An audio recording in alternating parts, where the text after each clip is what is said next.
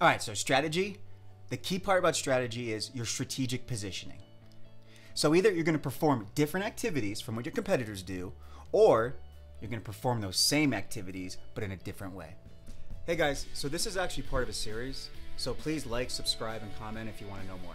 There are three main ways that you can position your strategy. Number one, pretty obvious, create a unique and valuable position, something that your competitors do not do. Okay, so real quick, there's three ways to have a unique and valuable position. Number one, you serve a few needs to many customers. A good example of that is like Jiffy Lube. Everyone needs oil changes and fluids, and then also reruns of Maury and some cold coffee. The second way to do it is serving broad needs to a few customers. Pretty straightforward. Think about like high wealth management companies. The third way to have a unique and valuable position, serving broad needs of many customers in narrow markets. The best example of this is probably independent movies. So, they're serving that need so you can read French subtitles and have off-brand candy that's, tastes like wax. Number two, making trade-offs. All right, what are you not gonna do? All right, so a third way to do it is to create a fit among your competitors.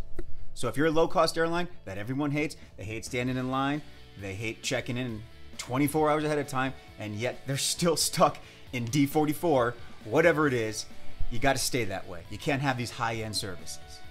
All right, so a key thing to remember with strategy is that the way you operate is actually not a strategy because customers can emulate that. And that's what leads to what they call the productivity frontier, which means that all your competitors are doing it the same way.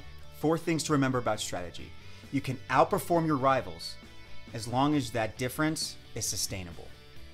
All right, number 2, the essence of your strategy is to perform activities different than your competitors. All right, think about like, you're a guy at the bar and you see this, beautiful girl and everyone just keeps going up to her, striking out. How are you gonna be different? How are you gonna stand out? Number 3, strategic positions can be based on, your company's products, your customer need, or your customer's accessibility.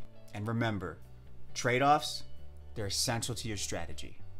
They create that need for choice and purposely limit what a company has to offer. Hey, thanks for watching. I hope you enjoyed it. Go ahead, like, subscribe, leave a comment, start chatting with other people.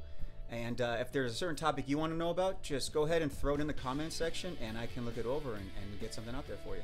Thanks.